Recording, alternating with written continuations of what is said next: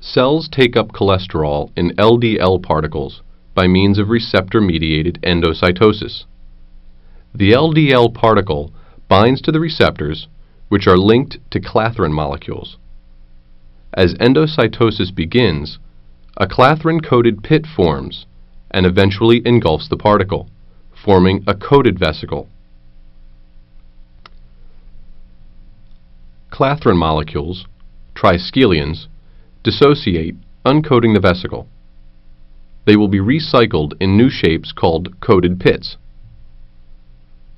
Falling pH, driven by proton pumps, causes dissociation of the LDL from its receptors. The receptors concentrate for recycling, leaving the LDL in an endosome.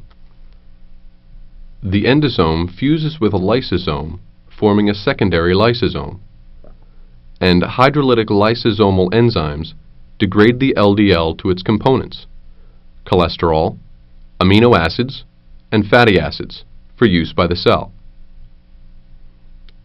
Clathrin and receptors are recycled for use in further endocytosis.